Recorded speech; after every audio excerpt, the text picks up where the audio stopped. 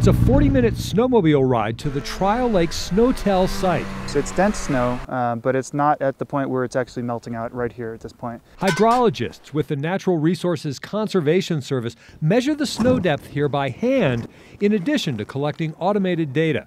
They base runoff forecasts on these measurements. We're at about 200% of what we normally see at this site for this time of year. Nearly 8 feet deep, 4 feet of water equivalent. 9 inches of water. Snow depth measured here just a few times in the last 4 decades. That's fantastic news. Snow depth normally peaks around April 1st. The black line in this graph shows how close the water volume is to the all-time record at Trial Lake. If we had a rapid warming at this point, it would pretty quickly come off.